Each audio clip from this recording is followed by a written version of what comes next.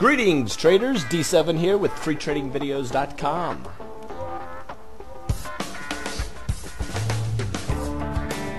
What a crazy day in the markets of 416 points on the Dow.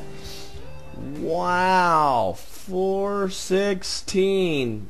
Biggest day we've had since 2003. It's amazing what liquidity being pumped into the markets by the government will do for the markets. Oh, fun stuff.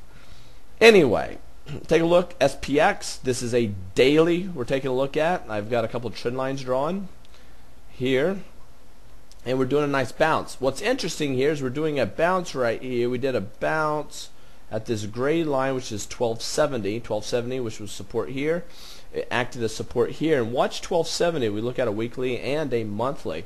It was a significant support area. So anyway, I think my next area of resistance is going to be right here, which happens to be around 1325, 1327 area. And I think we're going to hit our head, hang up there. If we can blast to it, that'd be great. We'll have a little bit of resistance here. We have the 20-day moving average coming down, and we'll have significant resistance right here in this area around 1355, which happens to be where the 50-day moving average will be hitting it also. So anyway, let's take a look at the weekly. And here's the weekly for the SPX. Let's get rid of these trend lines. And look at this on the weekly. Perfect. 1270. Let's move this out of the way. See if there's anything going back. Look at this. Perfect. 1260. So anyway, or 1270, I'm sorry. Doesn't surprise us that we did touch and go, heading back up right now. And if I were going to draw a couple trend lines here, I would do, this is on my weekly, again. Weekly. Yeah, check that out. Falling wedge formation. We have a bullish divergence taking place right here. If we can pop up through this area, it's key. If we can get up through 1325, you know, this thing could really run here. So it'll be interesting to see if we can get through that. And let's take a look while we're here at the monthly. Monthly. Here's that 1270. Look at this. 1270 came up, acted as support, and support.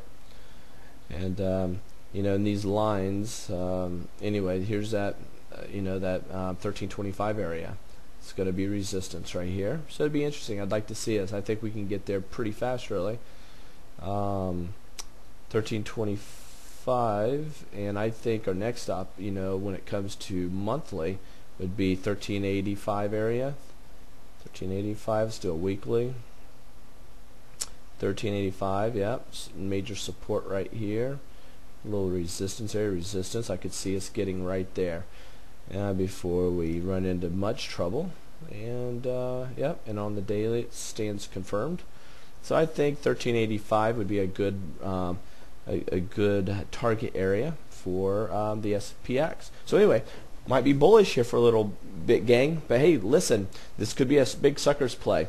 Look at 2008 as a whole. Look at monthly chart, weekly, and daily. We know that 2008 holds some very bearish times for us, and so don't let just a fool's rally here get you sucked in. Doesn't mean that you can't go in and play a little bit and take a little off the table. That's fine. Just be very careful and be setting up for a perfect bear play later on. There you have it. Take care. Till next time. Catch you at freetradingvideos.com.